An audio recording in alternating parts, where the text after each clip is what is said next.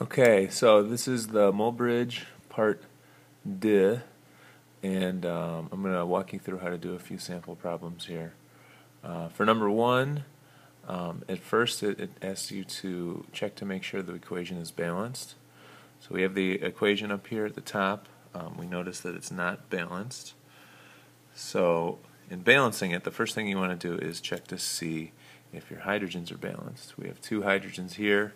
We have 8 hydrogens here. So right off the bat, you can kind of tell that you need to put a 4 right here. Okay, in putting a 4, that changes your oxygens to now 4 plus 2, which is 6. But we're actually going to save that for last, since the oxygen's by itself right here. Okay, now we want to look at our carbons. Our carbons are 3.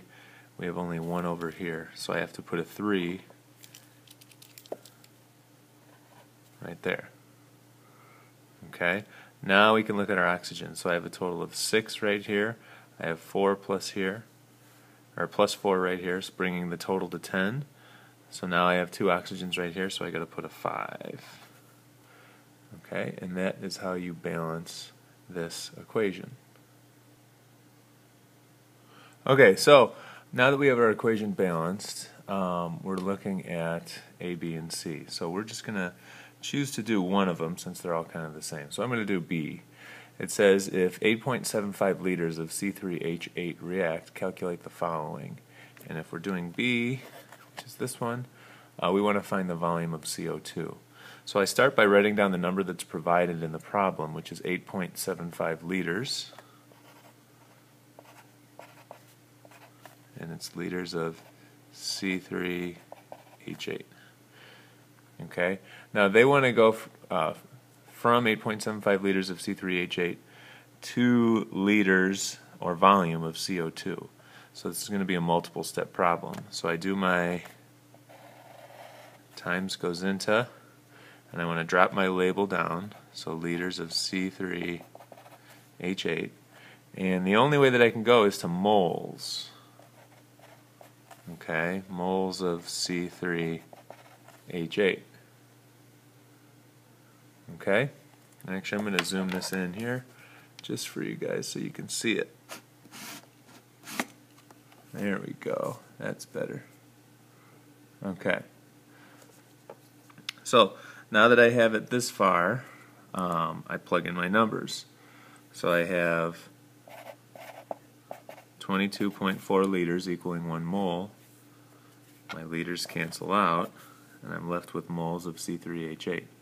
Now, is this where I want to end? Is this my finish? No, I need to get to volume of CO2. So I do another times goes into, I drop my label down. Okay, and now this is your mole bridge, so I'm going from moles of C3H8 to moles of CO2. And then the numbers I get here, I look up at my balanced equation. So I have 3 for CO2, and I have 1 for C3H8. Okay? So my labels cancel. Now I have moles of CO2. I need to get to volume of CO2.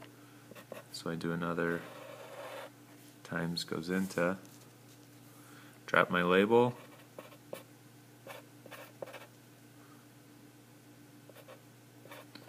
I'm going to liters of CO2, and it's the exact same numbers. 1 mole equals 22.4 liters.